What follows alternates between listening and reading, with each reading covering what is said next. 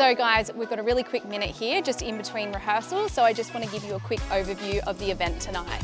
So tonight is Stars of the Central Coast. We're looking at about 60 people on stage and behind the scenes involved in this show. Over 400 people in attendance. Prep started in November last year when Janie and I first get together, and it takes around 6 months to put this show together. Tonight I'm stage directing the show. It's behind the scenes, speaking with the stage manager, coordinating the band, making sure the dancers get on stage on time.